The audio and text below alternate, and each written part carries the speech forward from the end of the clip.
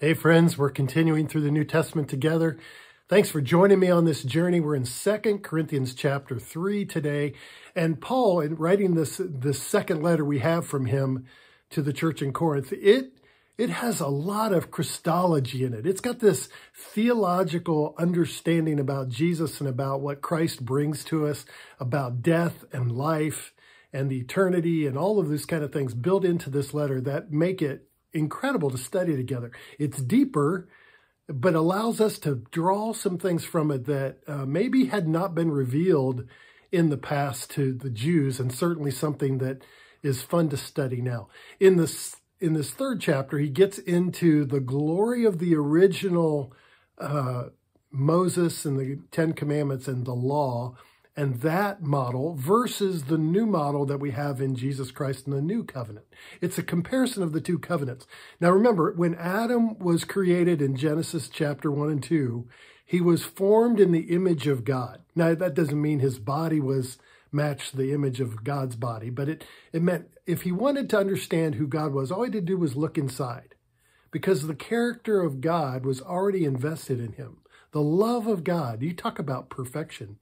He was living out the love of God in the way he lived his life. And he was demonstrating the joy and the work ethic and the care and the nurturing spirit with his wife, Eve, and all of that. All of that was built into him as a part of who he was.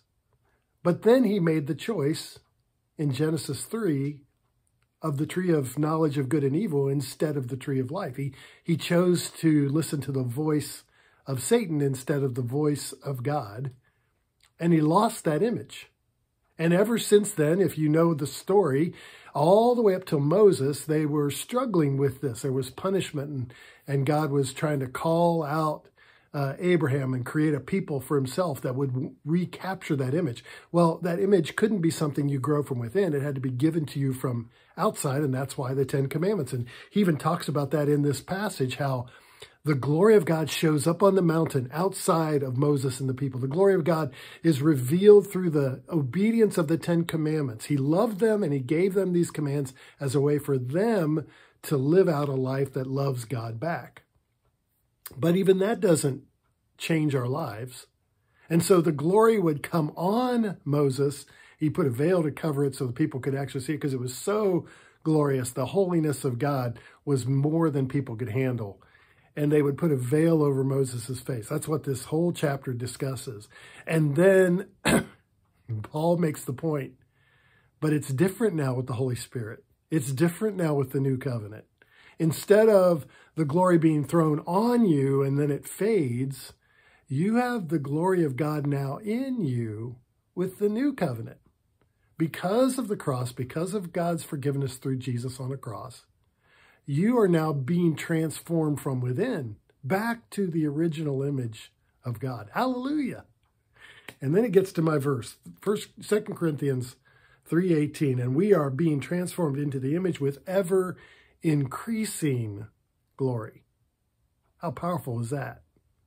So what Paul is describing to us is this transformation process comes from within and changes what people see on the outside.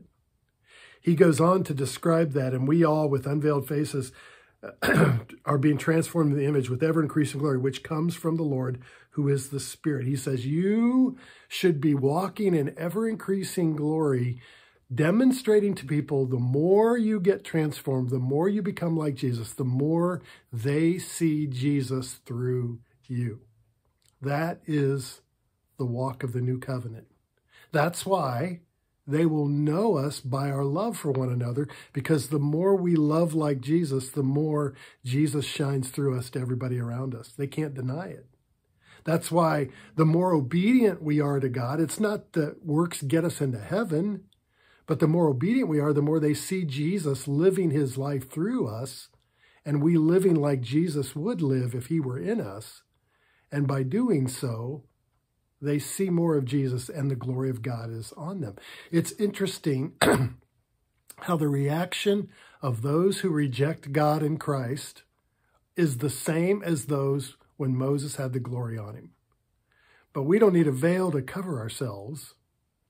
We need to reveal that glory more and more as we live for Jesus, follow his word, and let his transformation change us and reveal himself to the world around us. Hallelujah. I encourage you to let that transformation happen. And listen, that is the rest of your life as it is mine, is to allow the transformation of his love to change us into who he designed us to be. The more you do that, the more it witnesses to everybody around you. God bless you as you do. We'll see you again next time as we continue on in this study.